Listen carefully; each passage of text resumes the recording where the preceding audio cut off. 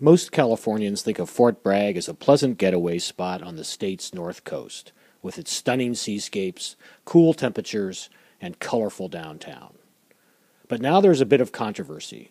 Some state legislators say Fort Bragg should change its name. Like the more famous Fort Bragg Army post in North Carolina, it is named for a U.S. soldier who later became a general in the Confederate Army, Braxton Bragg.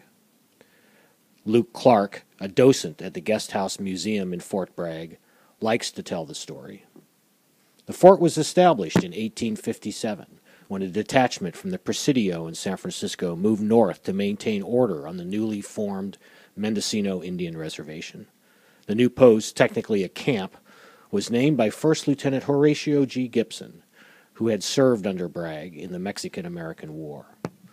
The camp was abandoned after just 7 years, but the name stuck.